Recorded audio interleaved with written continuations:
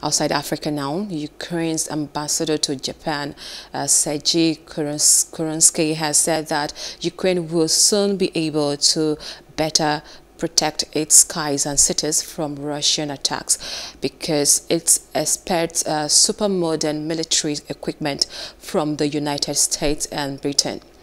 Kurensky told a news conference that from next week, Japan would begin to receive Ukrainian refugees who are now in Poland.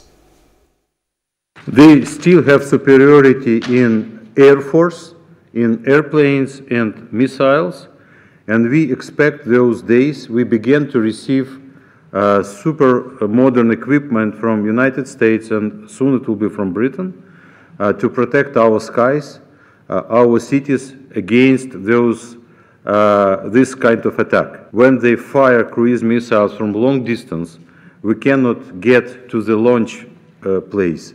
We have to intercept them. That's why we need this modern equipment. Next week we expect a new wave of those Ukrainians who are now in Poland and would like to go to Japan.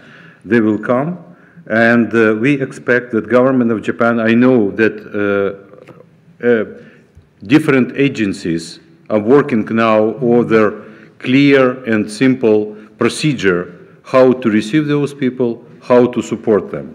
Please do subscribe to our YouTube channel and don't forget to hit the notification button so you get notified about fresh news updates.